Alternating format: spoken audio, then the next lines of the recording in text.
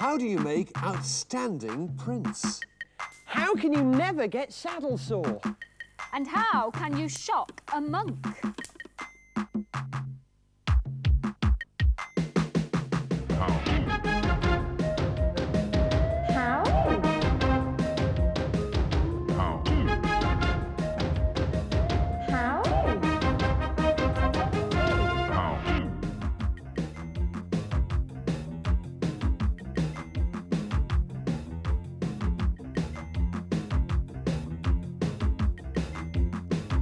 How? Last week's great unanswered how. How do you do this? Do you know, I think you're so clever with cards. With really great are. difficulty is the answer to that how, Toppy. With great... How do you do it? Come on. Last week I asked you to practice, because it's all to do with dexterity and familiarity. I'm pretty good at it. Look, I mean, I'm pretty good at all week, it. Toppy, and it still keep... No, how do you do it? Well, you need to be more calm and casual with your cards. You need to sort of understand the weighting, Yeah. That Toppy, sort of thing, yeah? may I have a go on your cards, please? Yeah, Fred, certainly. You don't mind? Calm, No, Fred. casual, Fred. dexterous, understand the weighting, and just drop them like that. You need to have your cards strung together. That's how.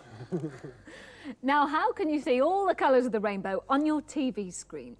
Well, a TV screen is made up of lots and lots of dots of light, and each dot itself is made up of tiny beams of red, blue and green light.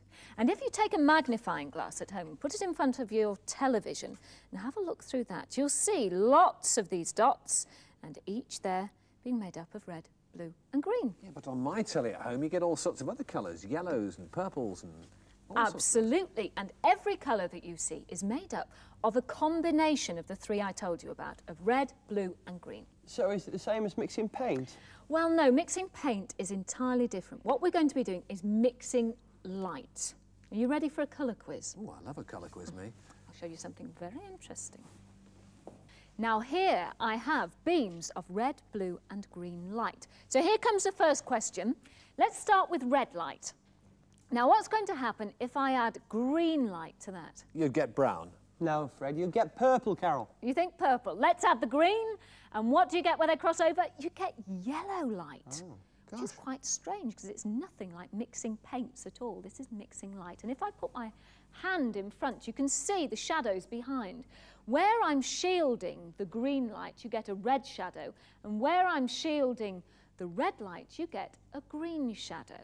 Next question is, what happens if we mix just red light with blue light? Oh, you get purple this time, definitely. But a deep purple. A deep purple, let's mix it. And let's see, red and blue light mixed together give this gorgeous sort of mild lavender effect in the centre. And now here comes the crux. What happens if I add green to those? What do you think will happen? I think you'd get a sort of turquoise. No, you get black, Fred. You get black. Let's add the green. And where they mix, you see a beautiful white light. And if I walk in front of that, casting my shadow across, you see a beautiful symphony of colour behind me. And when you see white light on your TV screen, the bits of white on your TV, what you're seeing is a certain combination of red, blue and green lights. And that is how you can see every colour under the rainbow on your TV. Outstanding. And how do you make outstanding prints? This is a how for the total incompetent, the ham-fisted artist, someone like me. It's just to really make something that really is artistically outstanding. Ordinary, simple, common or garden rubber stamp. Well, they're good, Fred, but they're hardly outstanding. No, but you could apply them to your own personalised stationery, so you'd achieve something like that. Fred, Big House, VIP Street. Is that your address? That's right, yes. Good, like that? Hardly outstanding, Fred, No, really. not Really? Well, perhaps you could make it even more outstanding and more personalised with just a little bit slightly more ornate rubber stamp work. I'll put a nice F on the front there, like so.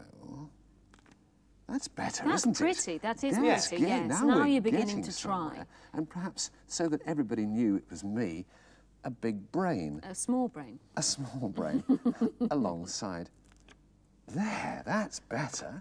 Good. Hardly outstanding, Fred. Dear, well, perhaps I could add some outstanding powder. And it really is. You've got to treat this stuff like gold dust because, in fact, it is gold dust. Fred, that looks a complete mess now. It does at the moment, but if I get rid of the powder, put it back, that's better, isn't it? Yeah, it's a bit dull though, isn't it? Yeah, perhaps what I need some heat, some outstanding heat. Any ideas, Toby? Well, it's luckily, Fred, I managed to bring me toaster in to work with me today. Excellent. So there you go. Just what we needed. Now, if we put this over the heat of the toaster, watch what happens suddenly to my gold. Can you see? I was using embossing powder, and when you apply heat to it, the powder rises on the paper, giving a lovely, slightly raised golden effect. Or, of course, you could use absolutely any colours you wanted.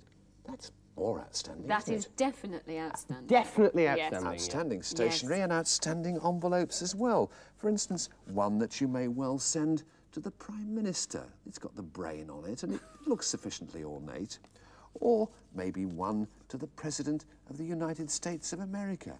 Again, quite outstanding and full of razzle-dazzle. He'd like that. And one to a dear friend like Gareth. And that's how you make outstanding prints.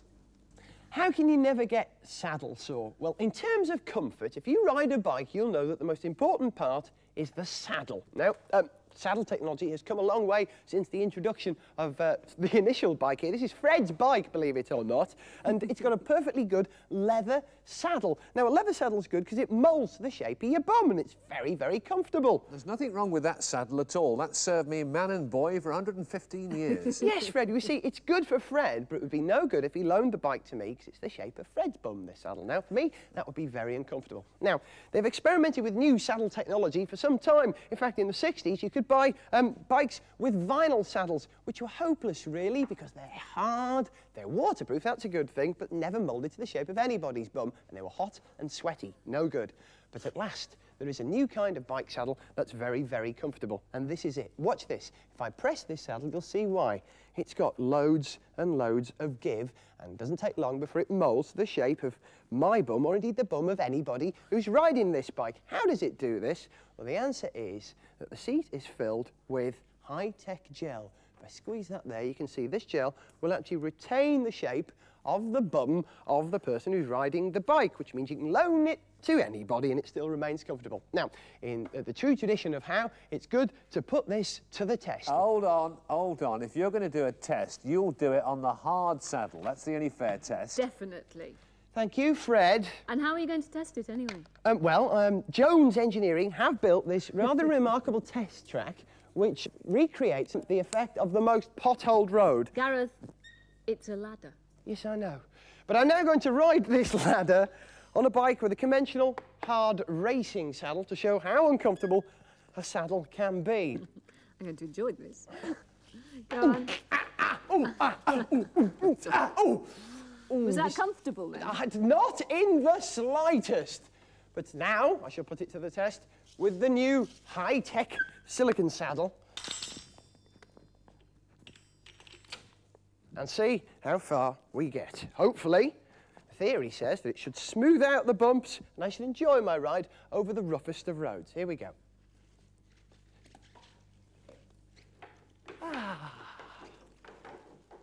And the great advantage of this new high-tech saddle is, being as it's this gel, it's actually warm in winter and cool in the summer as well. And using a high-tech gel, that's how you can never get saddle sore. How did the sucker make a comeback? Up until the 19th century, the leech was regarded as an important aid to medicine. The leech is a bloodsucker. And in days gone by, if people had a stomachache, a leech was applied to their stomach to draw off blood. If they had a toothache, a leech was applied to their gum to suck their blood. In that case, of course, a piece of string was attached to the leech in case the unfortunate patient happened to swallow it. Fred! Ingenious creatures, leeches. In medieval times, physicians believed the body was split up into 4 equal parts, one of which was blood. Therefore, if you were poorly, it's possible you had too much blood, and that's where the leech came in to simply suck off some of the blood. They didn't hurt, I'm told, but they did leave behind the symbol of a modern automobile. How does the leech do it? I think we need to see a leech in action, as it were. You're not Now, for this, well, not me personally, because I'm the physician. For this, we need a volunteer, a patient, a brave fellow, Toppy. Now, would you mind? You're going to put a leech on me? Yes, in the interest of science, I'm going to apply a leech to your arm, if you don't mind. On my arm? Honestly, I'm told he won't hurt you. Why are you wearing gloves, then? Because I'm the physician, and in fact, he does have his own inbuilt antiseptic, so he won't do you any harm. Come on, lad, have a bite. And let's see what happens. Oh, yeah, that's tingling. Is it tingling? Yeah, yeah. You can feel it? Yeah, it's like a nettle sting. Well, we'll just leave him there for a second while I just finish off the how and tell you how he made his comeback in the 20th century. Because a young boy called Guy had his ear severed. It is extremely complex for surgeons to stick an ear back on once it's become separate from the head, but the surgeons in this case were successful, but then the blood in the boy's ear began to clot. Now, leeches have an anti-clotting agent. Leeches were applied to the boy's ear, and fairly soon afterwards, the circulation was restored and his ear was saved. Gareth, how are you doing with this sucker? This guy's swelling up. I reckon he's had about 3 pints already. Let's take him off you now. Tingling. Is he going to let go? Yes, he will let go. Will he? Yes. Don't break him in half while he's still on there. There we are. There we are. Wow. You're safe, and that's how the sucker made a comeback. Oh, I'm glad that's over. Poor Gareth. Now, how can you shock a monk? The mind boggles. It does indeed. Well, this is a how, all about static electricity. And you can create static just by doing this with a balloon, put it over some pieces of paper, and you can see how they leap towards it. Now, if I did that for quite some time, all the electricity stored on the balloon would leak out, but there isn't really a lot stored there to start with. To create a lot of static, we need a machine similar to this. Now, what will happen is the disc will go round, electricity will be stored, and eventually will be discharged between these 2 balls at the top. But for this, I need a labourer, someone who can put a bit of back-breaking work You need into a the rough, exercise. tough, brawny sword for some hard work. Gareth, get over there, please. Oh, not again. Now, what I want you to do, Gareth, is turn the handle at the back and then watch what happens. Quickly, quickly. Harder. Can you see the sparks flying Yes. between the 2 balls? And that's because the electricity is leaking out in a spectacular way.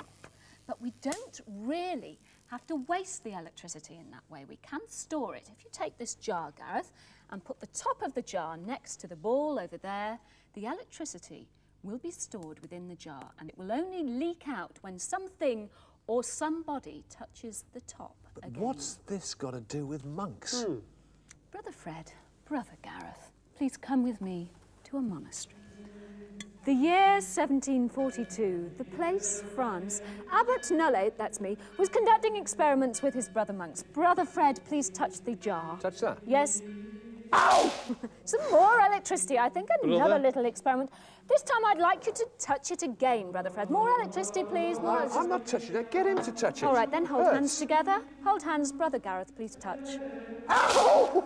Some more electricity. This is extremely interesting. Brothers, please help us. That's fine, I'm going brothers. nowhere. I'm going on the end of the line. I'm not getting anywhere near that thing. OK, now if we could all join hands together, and I shall touch the electricity.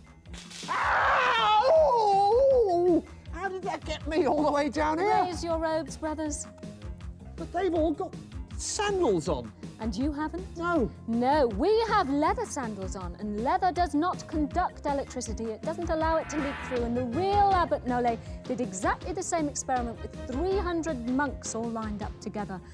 And the reason that it passed through your feet is that it leaks through to earth, and that is why Brother Fred got the shock. We were all right, and that is... Oh, for now.